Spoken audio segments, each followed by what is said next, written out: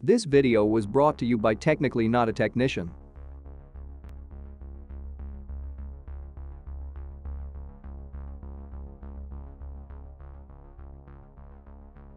In today's video I'll show you how I use Kodi on a Raspberry Pi to stream my TV antenna and my TV cable to my televisions so I don't have to pay extra for cable boxes. I'm also going to change out the case so it looks appealing as a cable box, and we will do a short demo at the end of the video. For today's video I'll be using a Raspberry Pi 3B, a 16GB SD card, and a Generation 1 Argon Pi case. All of these items I have left over from old projects, and I wish to reuse them. I love the idea of reusing and not wasting old hardware, and if reusing these items can also help me shave the cable cord a little, then why not put the hardware to good use? Because I'm using old hardware, the first thing I need to do is disassemble all of the old parts. As you can see, my Pi 3B is currently in a case. However, the Argon case is more streamlined and appealing to the eye. Because the Argon case has a low profile and looks great, and because this is going to be in front of my TV, we will be using the Argon. I also like that the Argon case still lets me access the GPIO pins. They even label them for you. That really makes it easy to work with, and the Argon case has a nice shutdown button. The script to install the shutdown button is very easy to use and adds some much needed function to your Pi experience. Basically, this case acts as a heat sink for your Pi's CPU. The Argon also has a small daughter card that connects your audio port, an HDMI port to the case, and a connection for your GPIO pins that will use and/or extend your Raspberry Pi's GPIO pins outside of the case.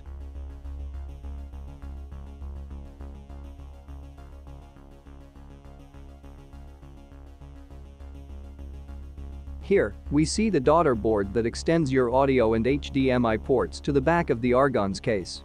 They've really made great use of the space and overall size of the case.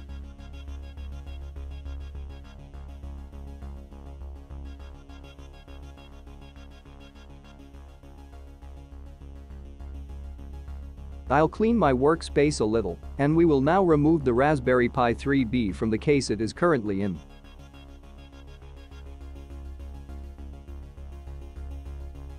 The case that our Pi is currently in is a great case, however it does lack a shutdown button, and it looks like something you would find in a warehouse, not in a living room.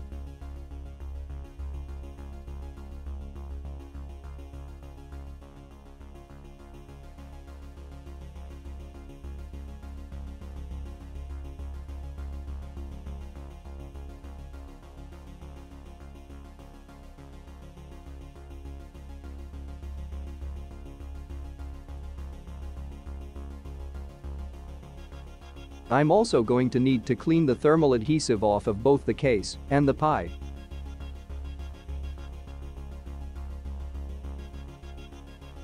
To clean the thermal adhesive we will be using a simple paper towel and some 91 proof isopropyl alcohol.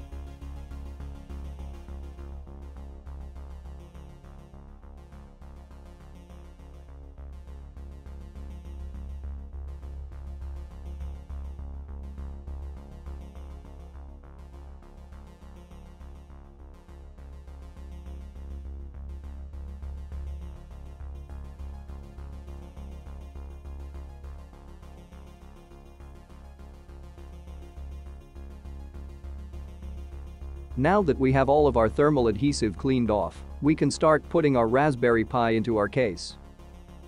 We will start by connecting our Raspberry Pi 3 and the audio-video daughter board together. We will also be connecting the Raspberry Pi GPIO pins to the Argon's GPIO connector, giving the case access to the GPIO pins and extending those pins to the outside of the case.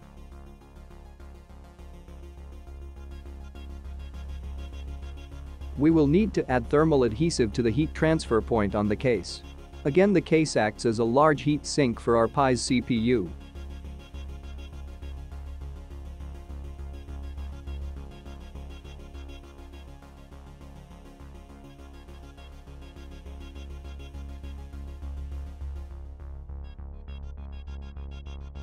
Using the case as a heatsink has some great advantages if you wish to overclock your Pi. Because this Raspberry Pi is only going to serve as a cable box, I will not be overclocking it today.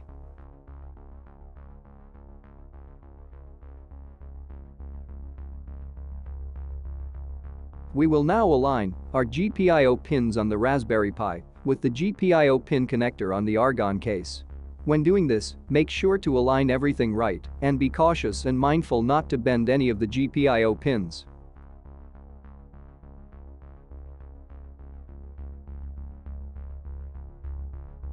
We now have all of our parts installed with a loose fit, and we'll now screw all of our hardware down so we can move on to the software.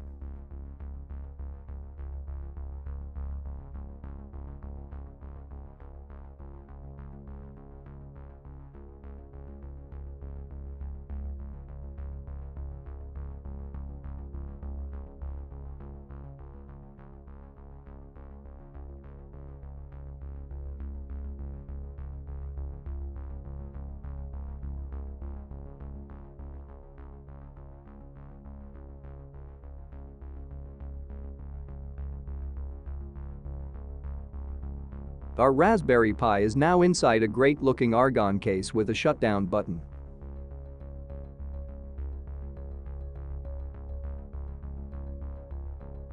Let's get out our SD card and SD card reader and let's start on installing the Libre Elec OS with Kodi as a front end.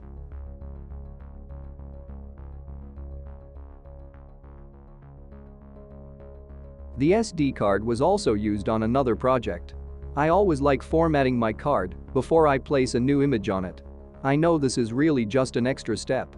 However, if there is an issue with the card, formatting it before I put a new image on the card should let me know. I use SD Formatter, it's simple to use, and I'll link to it in the description if you would like to give it a try. I will also link to the image download page. I'll be downloading the Raspberry Pi 3 image as that's the one I need. However, they have images that will work on the Pi 2, Pi 3, and the Pi 4.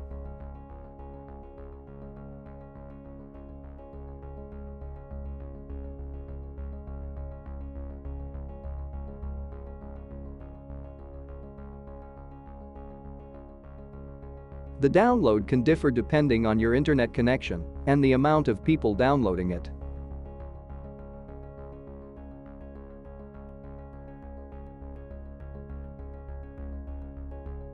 I've sped our download up to help us save some time.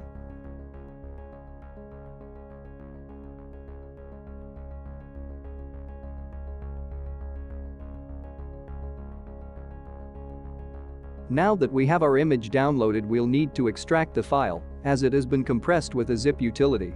I'll be using a zip utility called 7-zip. 7-zip is a free tool, it works great and is very powerful. I'll also link to its download in my description. When I burn any image on an SD card, I always use Win32 Disk Imager. I've used the program for years now. Again, this is a free utility, as free as always in my price range. It's also very powerful and easy to use. I'll make sure I have a link in the description for you. Placing the image on your SD card will take different times depending on the speed of your computer. I'll speed this up so we don't have to wait.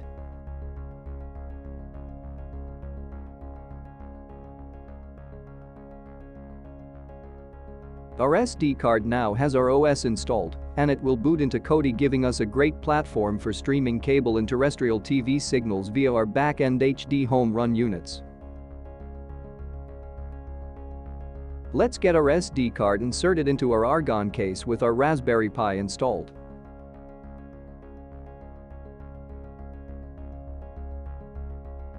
Now all we need to do is boot up this cable box for the first time and set it up. The first time we boot up Libre Elec, it will need to resize your SD card so that it can use all the space available to the card. The unit will also reboot itself. This is normal and to be expected. We are now fully booted up. However, we have a few settings we need to change before we can watch TV.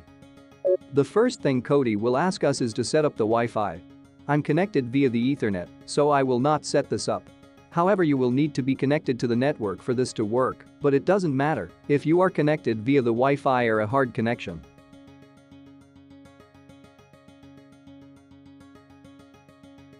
We'll need to navigate to the settings and find the add-on section. We'll then select install from repository and then select the all repository option. Once here, we will need to find the PVR section to find our PVR software. Once in the PVR section, we need to find the PVR that corresponds to HDHomeRun and download and install it.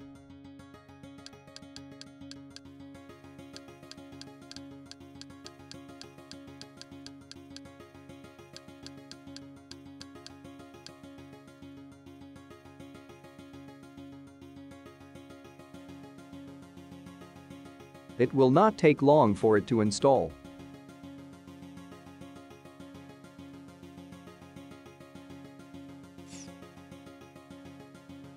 Once installed, it will need to sync itself with the HDHomeRun units and get all of the channel information.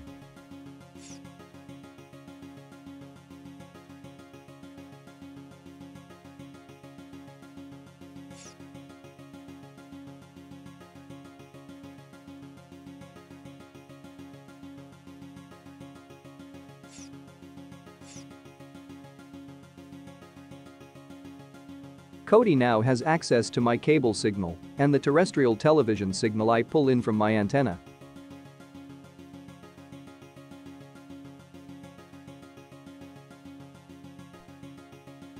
This dream, it wasn't about Molly, it was about Kelly. Somebody is trying to hurt her. I'm not sure how much of the audio I can use without YouTube hitting me, so I will be pulling most of it out. However, it sounds great and gives me no issues at all. I also like to set it up so that Kodi is using the same channel numbers as my cable provider, and I also like to make sure that the built-in guide stays up to date. To do this, I do the following two things. First, we'll go back to the settings and under the PVR management, we'll change our setting mode to expert and then select guide. Here we will disable prevent updates during playback. The last thing we will do is go to the General tab and tell Kodi to use the channel order and the channel numbers from the backend.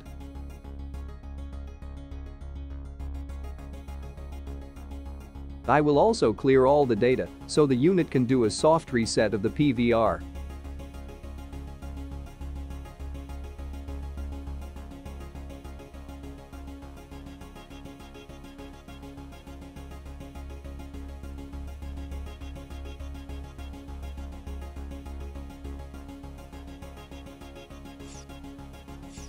In short, Kodi does a nice job of acting as a front end for cable and antenna TV.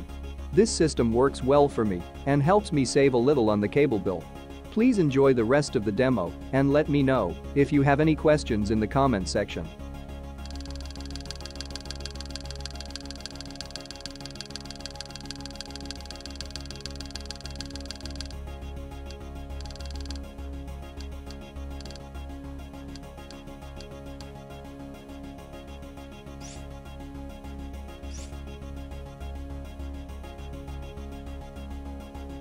Something?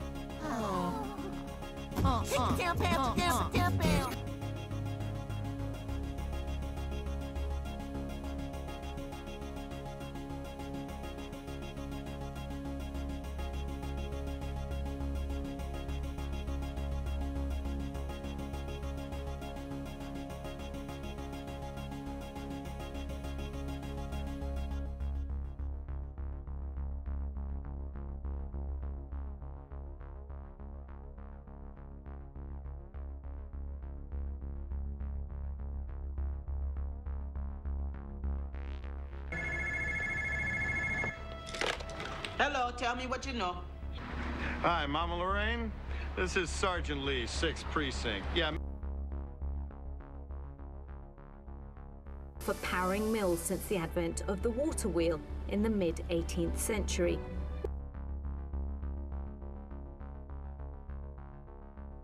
Al minuto 41, Corey Bird, el 1-0 para el equipo de Houston. Llegaría el de la igualada, lo hizo Johnny Russell al 52. Atención con esta jugada porque una cadena de eventos desafortunados terminaría en esta nota.